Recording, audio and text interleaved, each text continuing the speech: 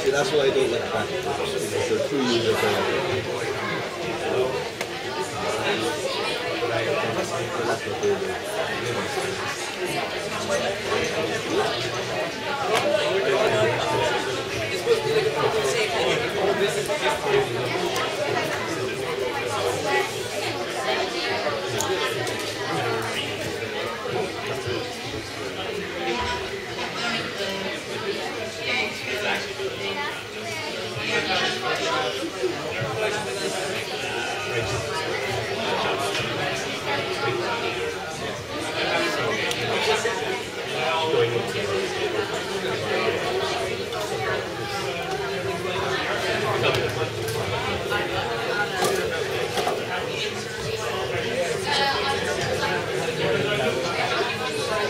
Yeah, I'm not really laid back this time, this one's been working really hard.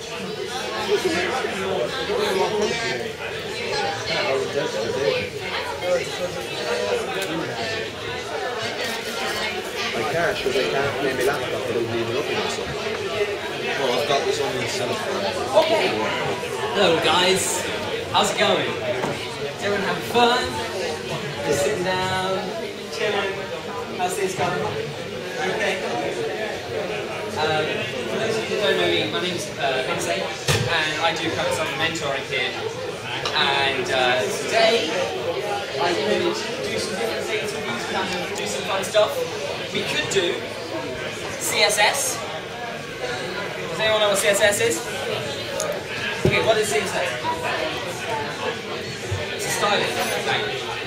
Okay, so basically it allows you to kind of, so if you have a web page and you have like a picture on a web page and you have some text, then you can use the CSS code to change the size of the picture, the size of the text, the colour of the picture, whether it's got borders on it. You can arrange it so you can push this over to the right and that over to the left. And you can also do things like animations, so when this will sort of pop up or down or move around when it's got a picture or whatever. So that's CSS. So we could do some of that. Or we could do some JavaScript. Now I'm not so good at that, so I'd probably be needing some help like Colin and people like that. Although Colin doesn't like to stand up as much as I do, bounce around in front of me. What's JavaScript?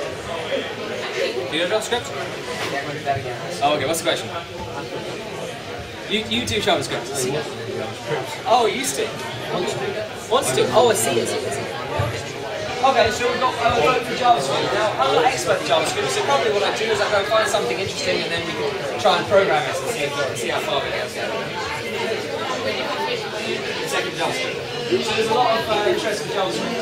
Okay, a few other options before we do that. Let's just tell you, there's also PHP. That's making a dynamic website, so that you can create a system that's like has a server and you sitting with your laptop here. You can connect between the server and the laptop, and you can actually have a web page that's formed. So it will like update different things, like it will update the date, or give you a funny picture depending on what's going on in the world today. So that's like a dynamic website that's built according to some programming language. Does anyone know PHP? Has anyone heard of PHP before? PHP? Do you do it? Oh, I've heard of it. Yeah. Have you done much PHP? No. And then we've also got a thing called Java, which is pretty cool too. I built a hangman game with Liam over there, who's not here today. But we can do a hangman game. It's pretty functional at the moment. Pretty much you just sort of get a box, you write a word, and then it kind of it turns that word into blanks, and then it gets a letter each time, and it slowly adds letters in. And if you run out of guesses, it'll say you lost or you won. So that's like a little game. But Java's really powerful. Like ultimately, most people will end up with either Java or something like C++, which follows pretty funky and pretty cool. But JavaScript seems to be the one, yeah? We'll try some JavaScript. Okay. Well, give me 2 minutes to find something interesting to program. I'll tell you a sneaky thing. I'm probably just going to look on W3 Schools, find something interesting to program there, and just work through it, and we'll see if we can figure out any bugs. So that's what I'm going to do. So just give me 2 minutes to look for that content.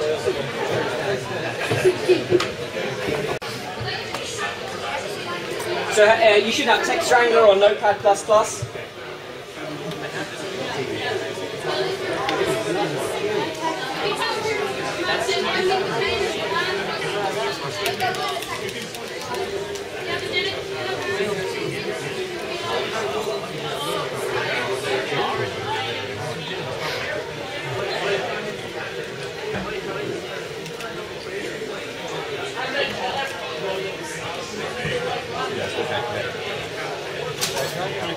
Okay, so that's a basic web page I've just created there. HTML open, HTML close, head open, head close, body open, body close.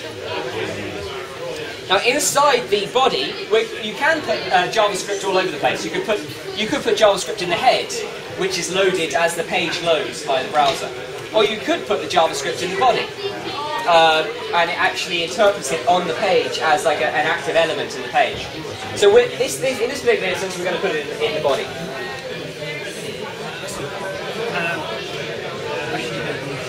So first I'm just going to write out stuff that we need on our body. So we're going to say, please...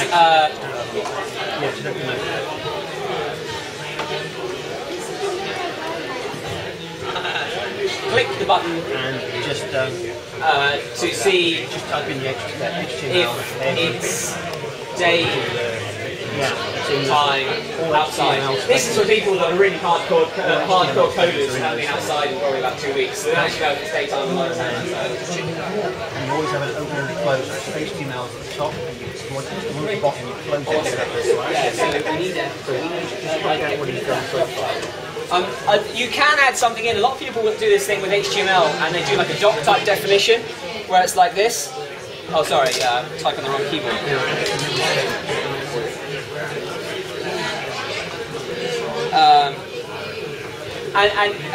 Like, I generally don't recommend that because like if you get that slightly wrong, then it kind of messes up the page. That's what's called a DTD. It defines the page type. But we won't do that now. We'll just keep it simple. We'll just do it the way I'm doing it, and then we hopefully won't have a text in the middle. Please click that can be okay. We also need a button, and the button is an HTML element. There's two different ways to do a button in HTML. You can either do an input, which is type button, or we can use the button use the button code. But I think this is being depreciated in HTML5, which means that eventually it will just disappear and it won't be used at all. But at the moment, I think it still works pretty well. So if I save that.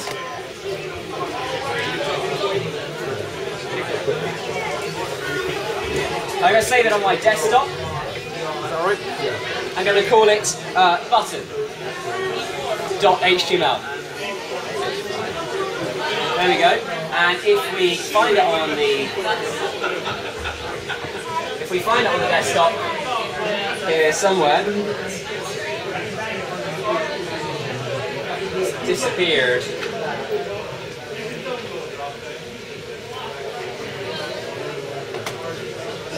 I was opening it in Safari because that's obviously the default browser on here. I would probably prefer it in Chrome because I like the bug testing in Chrome. Yeah, the button is kind of playing a bit funky in that. Let's just try opening it. Just save that in Chrome. Put some in the body. Open with. Come on. Right. Okay. Just save that. Good something should do. .html. Oh, it's still doing it like that. What's wrong? A what? We've got to put text in it. You're very true. So let's just put some text like try it or find out now. Some great marketing ploy, some call to action. Buy your stuff now. Find the time now. If you keep building web pages, you'll discover that this is kind of more important than the design is putting the words in the right order so you can actually read stuff. So right now we've got some text and we've got a button, which says which doesn't do anything. Okay? So let's go back to our code. Here, this is markup really, it isn't quite code yet. Now underneath that button I'm going to start writing, I'm going to insert a script tag.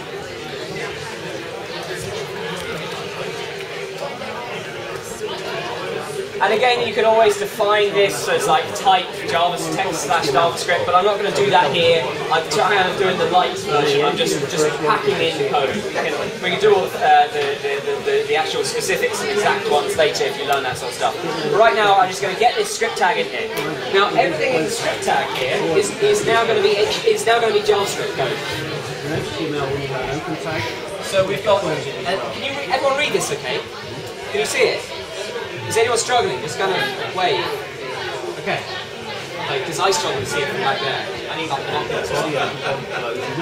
So HTML open, HTML close. Everyone gets that. Head open, head close. Body open, body close. And in between we've got some stuff. The first thing we did was some words, and then we did a button, and then we did a script. And everything in between these two scripts is JavaScript code. Everyone gets that so far.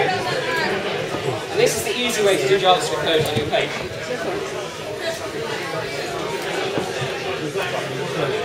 Okay, so the first thing I'm going to do is define a function, and it's going to be called daytime.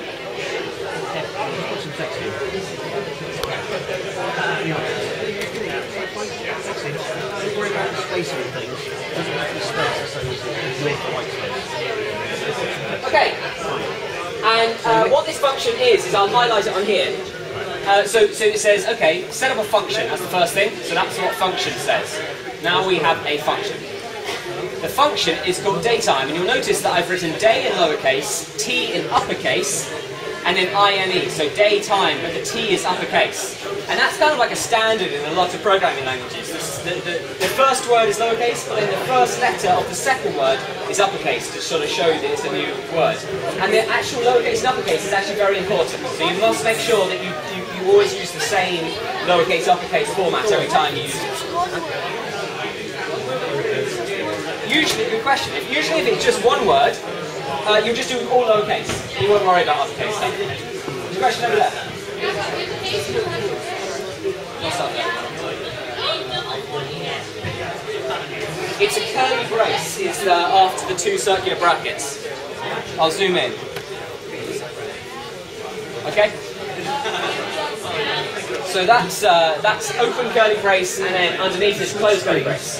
Basically that says everything between these two curly braces, that's going to be our send instructions that are all going to make up this function. Okay?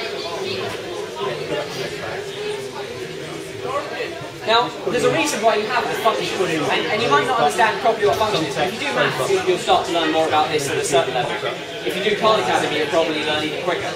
But basically, a function is a way to set up a set of instructions that can be repeated in lots of places. So everything we write in here, you're going to be able to write it here once, and then you can call it all over the place. So you can say, up here, do it over here. You can say, do it over this part, because you do it over this part of the page. You can do it everywhere, but you've only got one set of instructions in one place. And that's a form of what's called abstraction. It allows you to take something that needs to be repeated lots of times, and put it in one place, and it's like a checklist that you might go through in the morning. You know, you go through like checklist in the morning, go and get washed, go and brush your teeth, go and have breakfast. That's your checklist. That's your function. Okay, you have a morning routine function. Just reload the browser, save it. Reload the browser. I started trying to code that into this video so that people can understand it. Okay, so now we're going to set up a variable inside this function.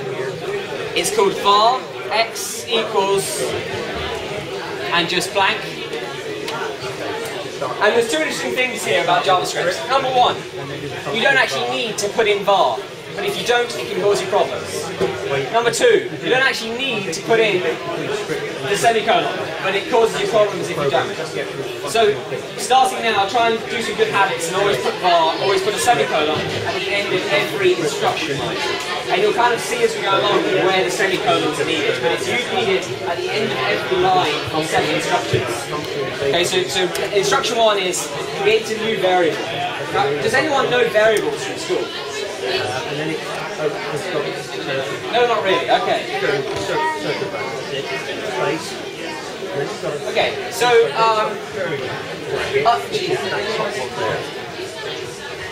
a variable is something that allows you to define something that can be changed. So up there, you put in your var. what's a good way? Could someone give me a good example? If anyone knows variables, I'm just trying to think of a good example. Variable. So you create a variable like this, equal to dog. Okay. So this is equal to a type of dog, right? Now at one point, depending on what you're talking about, the dog could be a Dalmatian. So now x is equal to a dimension. But then you can change it later on and say, well, actually, x is a Labrador, and I'm now talking about Labradors. It doesn't put that on the screen. That's sort of not a great way of explaining, but sort of explains. Oh, sorry. That's sort of like a way of showing that the same thing, this thing, can be changed to represent whatever you need it to represent at a time. Okay, does that make sense? Maybe? Okay, well I'll keep explaining and you will sort of see how it works as we go along. And it's a variable is something that changes over time. It allows you to, one minute it represents 1, at another point it represents 2, at another point it might represent another number like 1,000,000 or something. So at the moment it just represents a blank space in here, in between these two quotation marks. Okay, now I'm going to do another variable called equal to time. And we're just going to instantiate a new object called date. And we're going to get the subclass called hours. And we've now got a new variable time that represents the current time on your computer. And this is a function of JavaScript that allows you to get this this time. So this is sort of built into JavaScript. This is something that's already been built in JavaScript to get the time as it is now. Oh, my computer's gone off. Has it? No, it's still there. Okay. Yes. Okay, so good question. Okay. Now I'm going to explain something here that maybe would be a little bit complicated, but just try and see if it makes any sense. Sorry.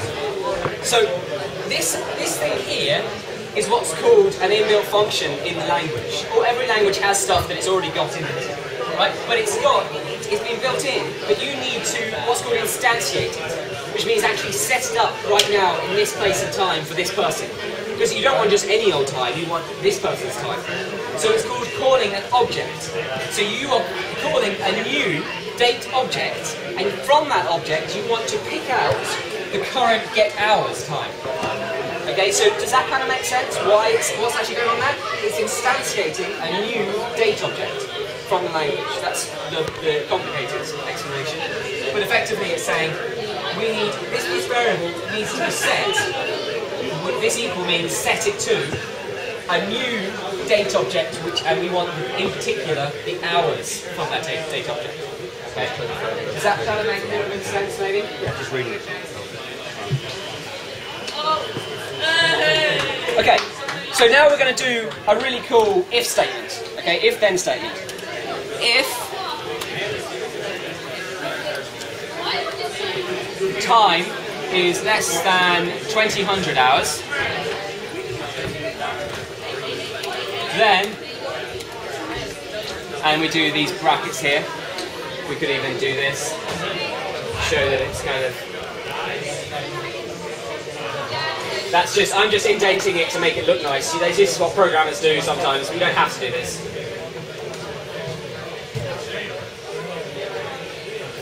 Okay, so if time is less than 20, then do this, which is set x equal to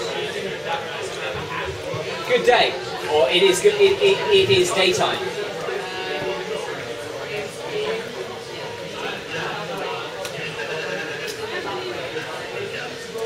Oh, and you know what I've forgotten? What have I forgotten there? Does anyone know what I've forgotten at the end there? Semicolon. Okay, good. So basically, that's an instruction. You're setting that. We set up x as blank up above, but now we're changing x to be equal to it is now daytime. And you need the quotation marks because that's what's called a string in quotation marks. Has anyone ever seen Austin Powers? Yes.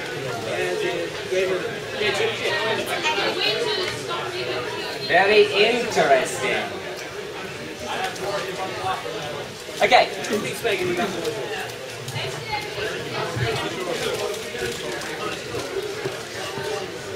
Okay. So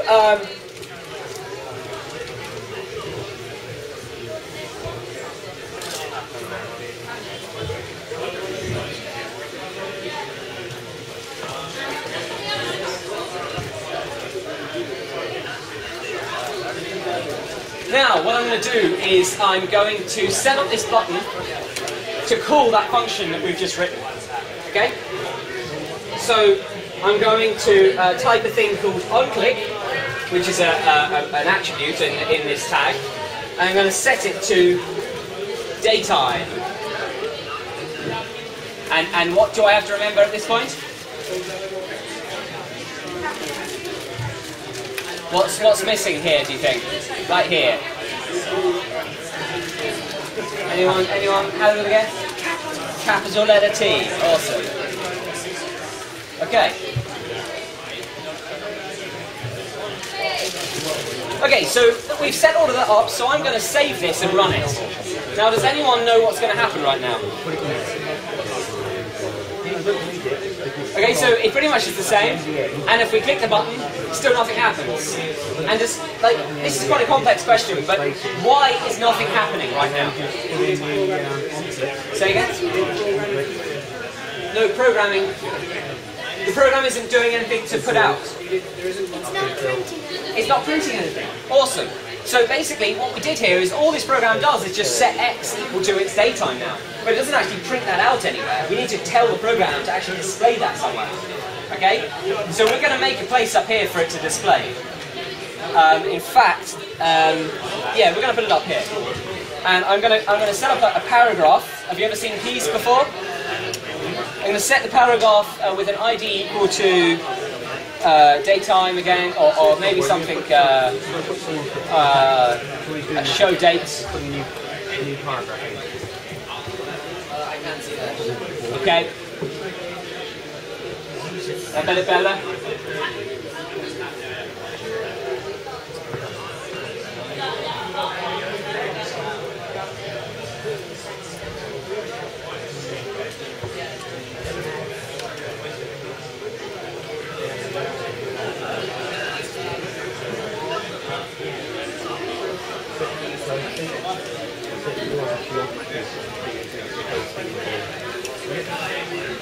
Okay, so what I've done there is I created a paragraph. I've set it with an attribute ID equal to show date. That's an ID, it's a reference, so that we can play around with it later. And then inside that I've just put some text. Daylight is currently uncertain, because we don't know for sure yet whether it's daylight outside. In our little underground basement where people have got us locked up coding programs for. And then I've closed the paragraph off with a / and a P. Okay, now what I'm going to do is I'm actually going to write some code underneath this if statement.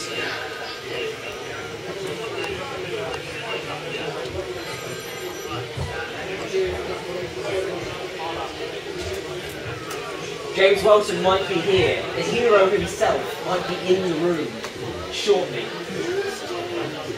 James Wilson, you know who James Wilson is? The founder of CoderDojo. You don't know? Yeah. He said he's going to be on the bus. Hopefully he won't fall off the skateboard this time. Okay, so this is what I'm going to write down here, in this location here, and it's very important where you put it.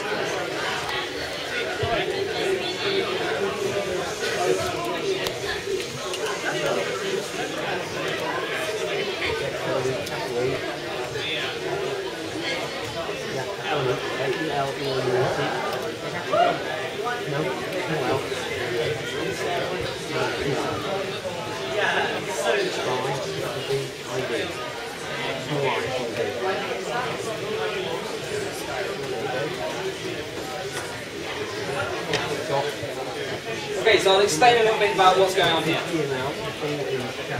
Sorry.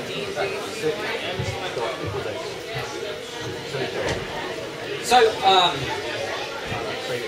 we've got our function which starts here and ends here, okay? Then we set the variable x equal to just a blank string, so it's just nothing at the moment. Then we set up another variable called time, which is equal to a new date time, which is set on your computer, so it's equal to the current date, the current time, effectively.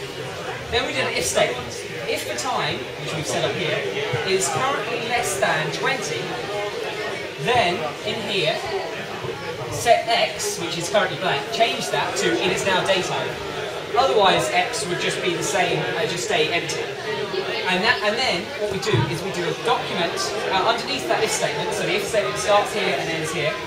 underneath this if statement, we say, okay, go to the document, which is the web page, get the element by ID, and this is a funny one because it's lowercase, uppercase E, uppercase B, and then I for some strange reason is lowercase. I don't know why, but that's just the way it is. Get the element by ID, and we say, get the element by ID up here, get show date, put that in, that's where it's hunting for it, so it finds this paragraph here, set the inner, this inner HTML to be equal to X, which is this being set here, so it's either blank or it's been set to it is now dated, so it will be one or the other. Okay? And finish it all with a semicolon. And if we do all of that, it should work. But I'm gonna see now. We might usually have bugs even with these things.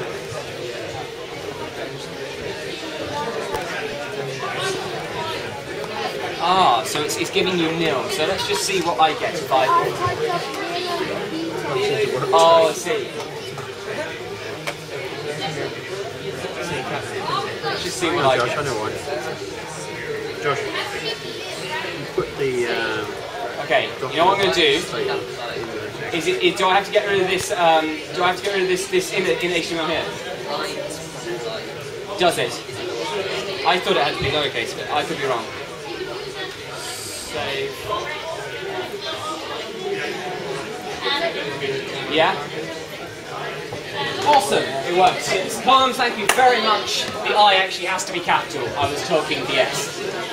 So if you do that code, then you should get this response. So you load up the page, it says daylight is currently uncertain, we click the button, it finds the time, and it says it's actually now daytime.